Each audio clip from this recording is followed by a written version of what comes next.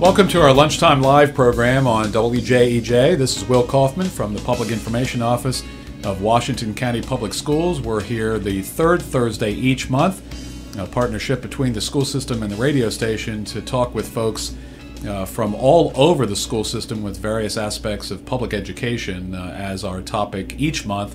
We're glad to have you join us, and I am certainly glad to welcome Sally Irwin, who is our Teacher of the Year. We will talk with Sally for the half hour. You're also welcome to call if you'd like, and if you have something to either ask or talk to Sally about, we'll be glad to entertain that. Our show today is sponsored by Hagerstown Honda, a big supporter of the Teacher of the Year program here in Hagerstown and Washington County, and sponsoring today Blackboard on a mission to reimagine education. Congratulations.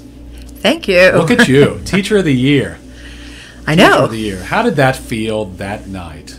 Well, it's not as if you haven't been there before. That's correct. I felt very overwhelmed. I didn't expect it, and it was just a roller coaster of emotions. It was very exciting, and I kept saying, I can't believe it, you know. Tell us about, for those folks who don't know the process, from nomination to announcement, how does that go? What are all the things you go through as a nominee and then ultimately a finalist? Okay. When you find out that you've been nominated, you get an email, and there's a packet that you need to fill out. There's probably 4 essays and then just a bio of your activities in the community, awards, your education, your background, things like that. And that needs to be submitted through the Chamber of Commerce, to the Chamber of Commerce. And then and once they announce the finalist, they'll come into your classroom if you're a finalist and present you with a certificate. And from then, you have a series of people that you don't really know who they are. There's a committee that are comprised now, that I know of, former Teachers of the Year, some people that represent the school board, and people that represent the community. And they come in unannounced and do classroom visits. And then after the classroom visits are over, you are interviewed with them. There's probably 5 or 6 questions, and then that's it, and then you go to the dinner. Do you feel more comfortable? Have you felt more comfortable over this last year or two because you've been nominated, and one reporter's opinion, rightfully so, over these years, does it feel more comfortable as the years go, where you've been in the process and you know how it goes? Or is it the same? I don't know you that well, so I don't know if you get the shakes over anything like this regardless. No, it does get more comfortable. And I think, as I've been nominated, people come in and they come in to see what I'm doing, and I don't change, you don't know when they're coming, so it's not like you can put a dog and pony show on and you just, you do what you're doing, and if they like what they see, there is a little element of, just uncomfortableness during that period, always, wondering if people are going to come in, but this year, honestly, I really wasn't that nervous at all. Sally Irwin teaches biomedical science at Washington County Technical High School, which is enough to earn an award as far as I'm concerned every year, much less Teacher of the Year. If any of us would come to your classroom, what is going on in there? Okay. Well, my classroom is very project-based learning. So you won't see me lecturing a lot. We'll introduce a topic that we're going to be investigating for the day, and the students really have to take ownership of their learning. Project Lead the Way is the name of our curriculum, and they're just one of the finest products of STEM education that is in our country. It is real-world learning. Students are taking responsibility for their learning, they're making connections to the real world, they're solving problems, and they're working in groups. So they're doing a lot of the things that kids are going to need to do when they actually get out into the workforce. Getting along with people, trying to work together as a group, and just some of the things they are doing. Like, I was a science person. I've had 2 other degrees besides teaching, and the things that I get to do with high school students is amazing. We're doing some of the things that they won't get to do until they're in their upper level science classes in college, and we're doing them in high school, and we've got the equipment and the tools to do them, which makes it, we're not just talking about doing them, we're actually doing real authentic science, and it's cool. How long have you been there? I mean, talk about the transition between what you had done before and how you ultimately reached Tech High. Okay. Well, I went to WVU, and my bachelor's degree was in medical technology, and I worked in clinical labs and clinical research for about 5 years. And then I went back to school and I got a master's degree in environmental health and safety engineering. So I kind of took my medical knowledge but took it to industry. And I worked in pharmaceutical companies primarily, but I also worked in chemical companies. I worked in a oil refinery, so I had just this weird knowledge of how the world works.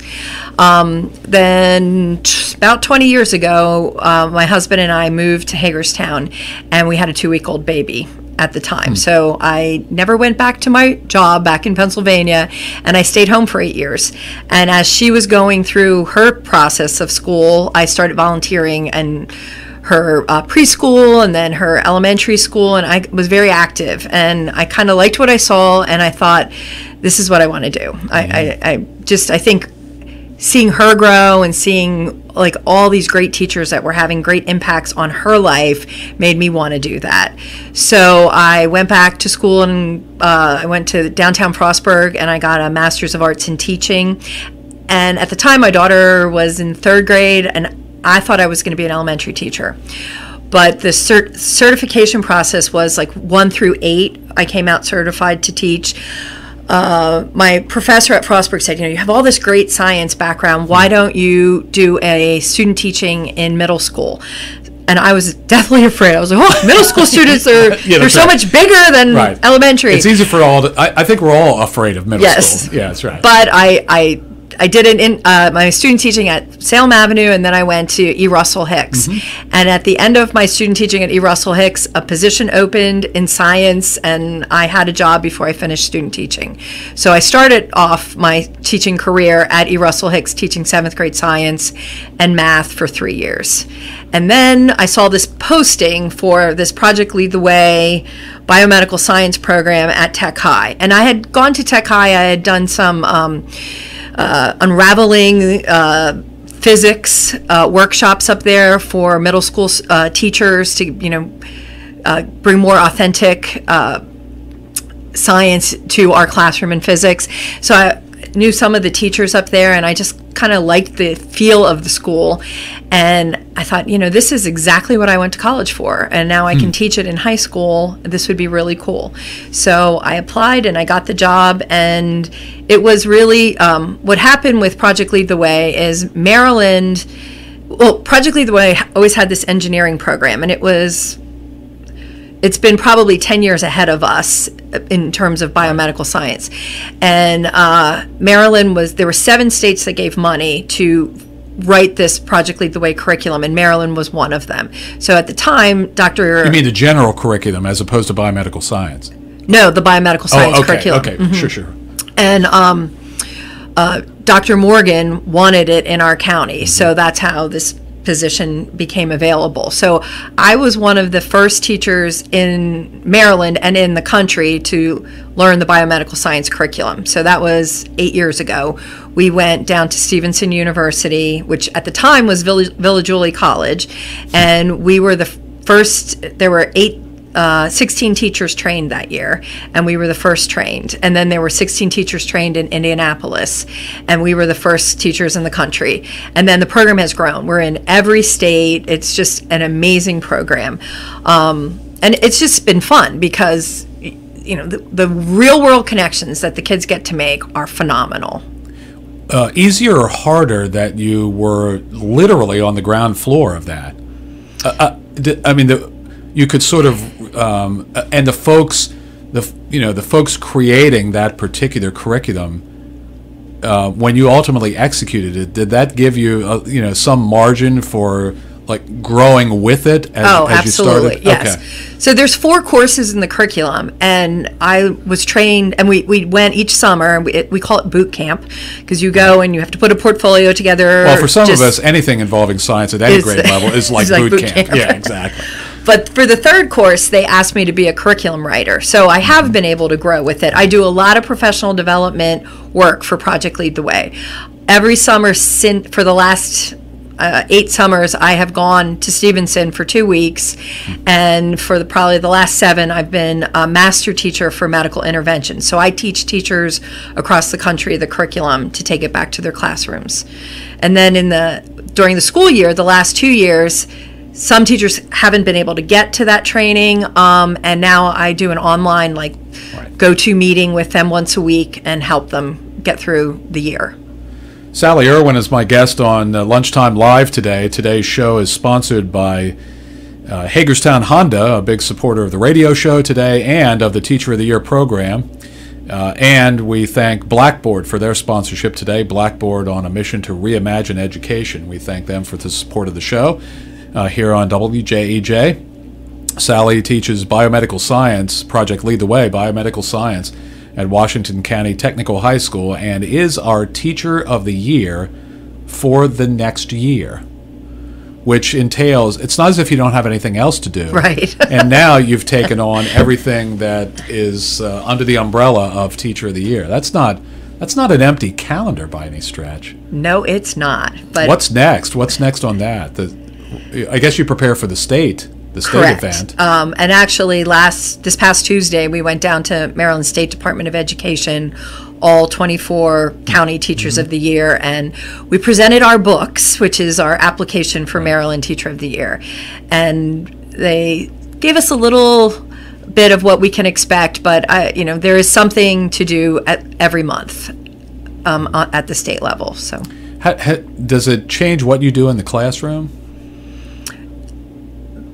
It's going to make me be more organized, in terms, there will be days that I'll be out. So I just have to make sure that, I leave awesome lesson plans and hopefully get a great sub. Who sits in for you? In that? I mean, I think that'd be great. Actually, I should put my name on the list. You should. Yeah, Mr. Kaufman's coming in to teach biomedical science for today. How hilarious would that be? You know what? The students, they know what they need to do, and that's exactly the greatest part, because when they first come as juniors, they're not used to project-based learning, and I definitely hold them a lot more. But as they become seniors, they know the routine, they know what they have to get, and they'll save questions, or hopefully I've actually asked a current senior, she's going to Hagerstown Community College, if she wants to get on the sub list, because I think she would be awesome, and she would know the curriculum inside and out, since she's just completed it. Right. So. And you get them as juniors, so they do the 2 full years with you in your program. Who are these kids? How do they get into the program? I'm guessing you don't have anybody just wandering in to biomedical science. No. Our recruitment process at Tech High is in your 10th grade year, you get to just walk through the building and kind of take a look at all the programs we have to offer.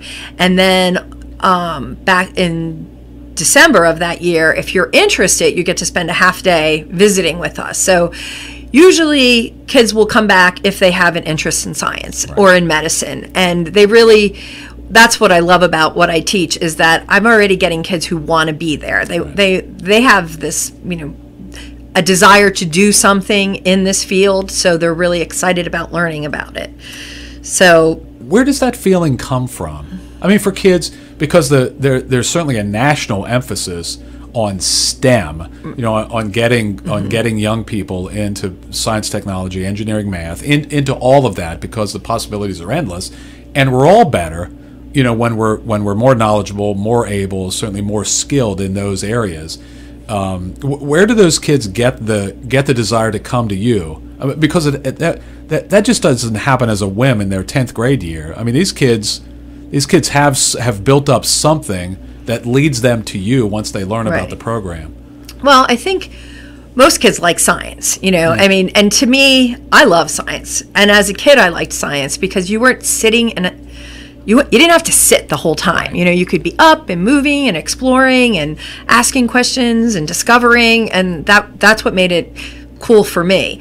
I think sometimes from the medical aspect of it, it's like a family problem. They've had a family member, or maybe they themselves have had an issue, and they, you know, they're curious about it and they want to do something to help, and maybe in that field.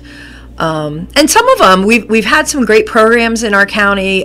We had at one time a program through the National Cancer Institute, the GEMS Yes program, which is gains in engineering, math, and science, young engineers and scientists. And they, in middle school, they got to come and spend a week just doing really cool science, and then it turns them on and they want to move on. Yeah. So from junior to senior year, how do you, is the progress the same with all of the kids? I mean, because they're some of them may start to get, I guess, an idea that, what are the range of possibilities for the kids you have? Like your seniors, okay. Where are they headed? Okay. Well, I have one student headed to the University of Tennessee. He got accepted into the biomedical engineering program, and he got a full ride. So I'm really excited about it. That's very impressive. Yes. I have two students heading to Wayne State University, one who wants to be a medical examiner. So she's, I think she's focusing on biochemistry right now, and a student who got accepted into their pre-pathology assistant program. I have students who want to, there's a lot that want to go into pre-professional. Some want to be physician's assistants, some want to go on to be a physician, so there's a lot starting on the biology track. So kind of, you know, more pre-professional programs, pharmacy. A lot of them want to be physicians, and some of them want to be biomedical engineers too. So it's kind of a range. Right. How do you handle their career, the early look at their possible careers? I mean, do you talk with each one of them? Is that part of what you do to ensure that they're on the right track, or they have the ability to explore the options as they go? Yes, when they first come in, that's probably one of the first things we do on the first day of school. You know, well, why did you come here? What do you want to do?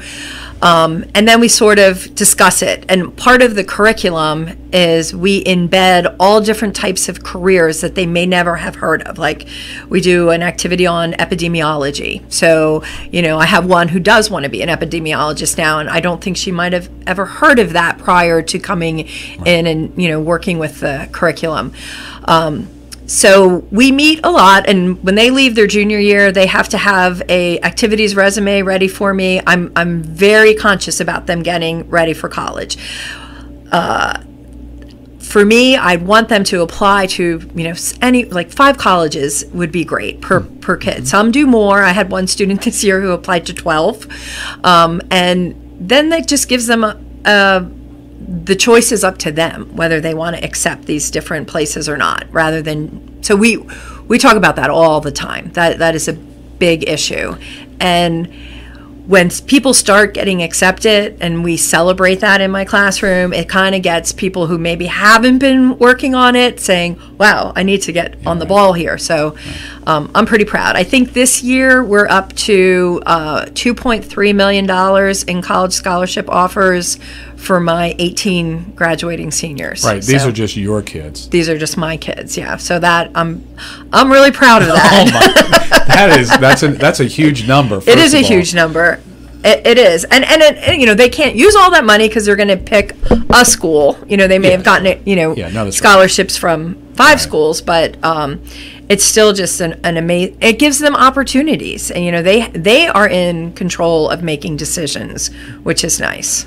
We thank you for joining us today. We're talking with, if you're just joining us now, Sally Irwin is our guest on Lunchtime Live. Sally teaches at Washington County Technical High School and is our Teacher of the Year. We always do our Teacher of the Year show after the announcement is made. We thank our sponsors of the show today, Hagerstown Honda, which is a big sponsor of the Teacher of the Year program, and we thank Blackboard for their sponsorship, Blackboard on a mission to reimagine education. Speaking of Hagerstown Honda, you get to drive we'll be shameless about this. You get to drive the car for a year. It's awesome. It's a little fancier than what I currently have. Let's put it that way. Yeah, that's okay. The program really is. It's a very positive thing. Not only for the winner and the finalists, but I think it's a good chance to celebrate the teaching force. What teachers mean to their schools and their school communities and the community at large.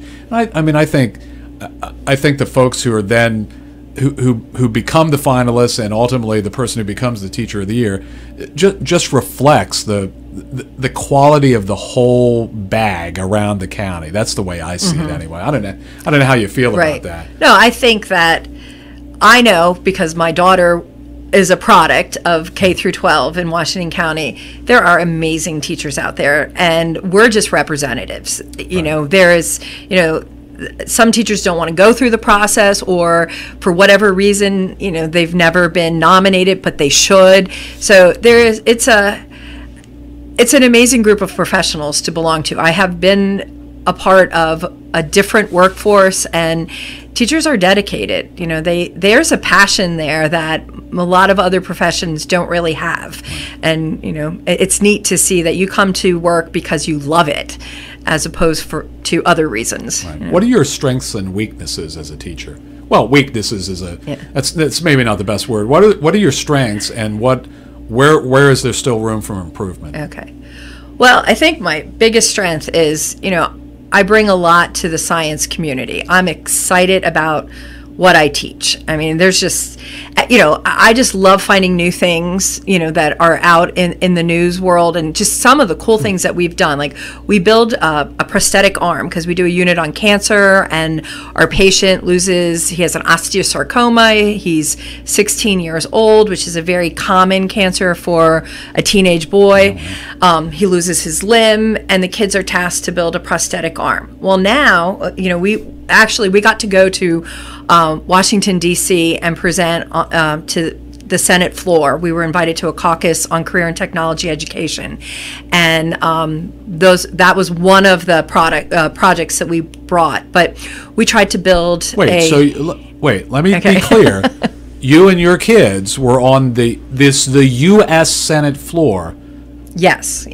With a little show and tell at a much higher level. Exactly, yes. Yeah. And that's one of the things I love, too. And I think that's my strength, because Project Lead the Way recognized our program, what I do, and they said, hey, we've got this opportunity. We're invited to a Senate caucus. Would you like to bring a group of kids? And, of course, I picked some of, my best and brightest, who also are good presenters, good speakers, and we just turned them loose, and it was fantastic.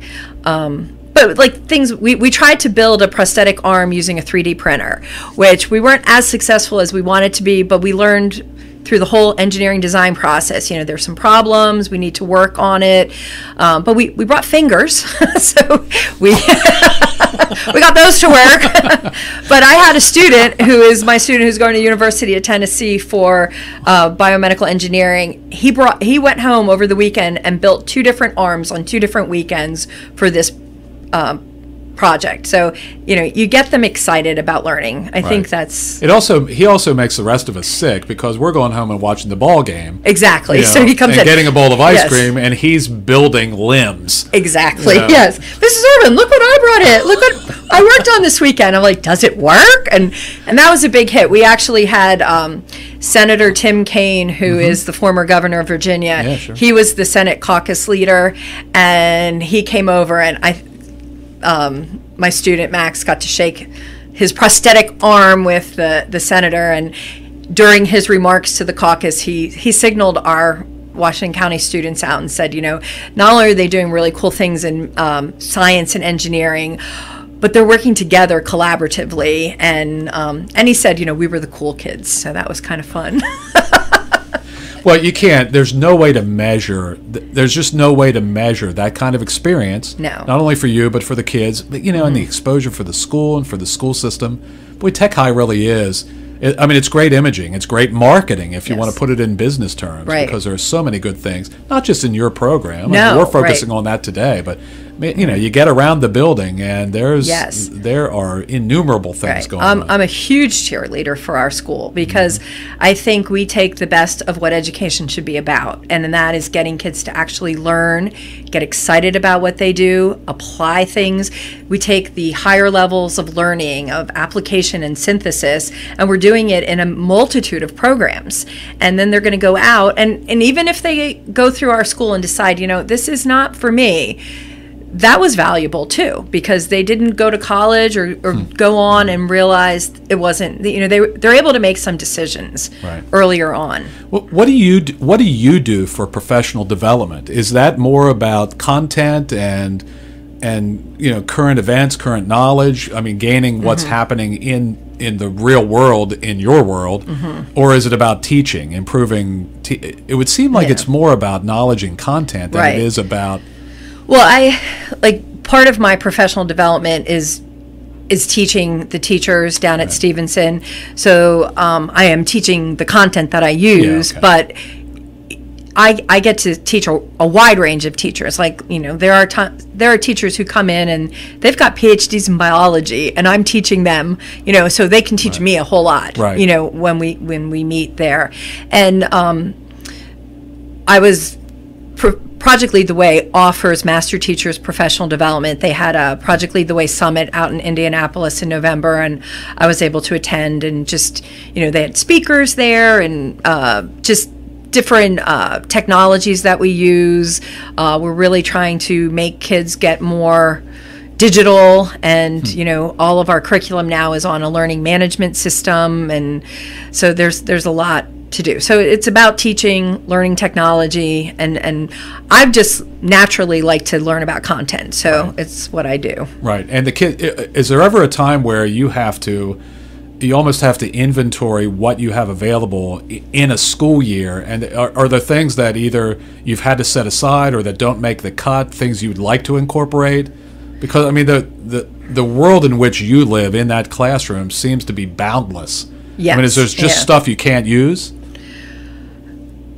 There are things we can't really try. We don't have time to get through. Okay, so, I think that's what it is. In getting after particular things. Right, but I really try hard to get through the whole curriculum, because the students, they have to be exposed to it.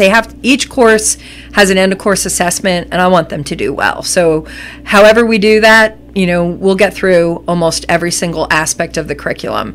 And right now, tomorrow, actually, my seniors are presenting their capstone research projects.